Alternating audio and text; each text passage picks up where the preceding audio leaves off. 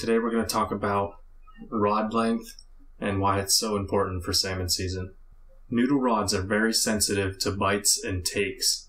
It's amplified along the length of the rod.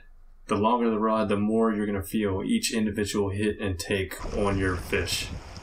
Long rods are also an excellent source of side pressure when fighting fish. It's easy to play the fish one way or another and really tire them out quickly and efficiently with a long fishing pole. The next one here is also related to fighting fish. Long rods are very easy to navigate around large obstructions such as rocks, trees, and anything else that might get in your way when fighting fish. Longer rods allow you to take quick and effective casts without even reeling in after each cast. This is just like Euro nymphing, and you can cover a lot of water in a short amount of time doing this method.